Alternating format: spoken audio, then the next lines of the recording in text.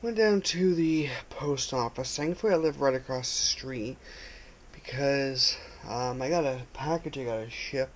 Cause I haven't shipped back my old phone that got damaged. So that's gotta be shipped back, or I'm gonna get charged a fee. And I remember a couple years ago, for some reason, the post office being open from 9 a.m. to 12 p.m. on Saturdays. But they close at 11, and I was 20 minutes too late.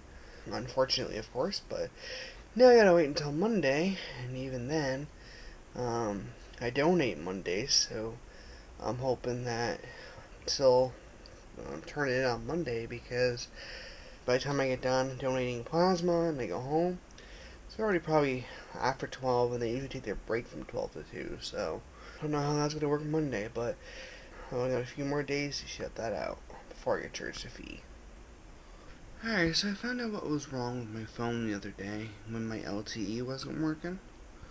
Turns out it was the cell spot device that did it, because it uses my internet connection to make a stronger signal. Because where I live, my signal isn't the best for LTE, but without that thing it works, but it's spotty inside my house.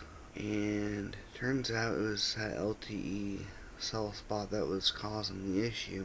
It hasn't happened since I unplugged it the other day, so I don't know what I'm going to do with it.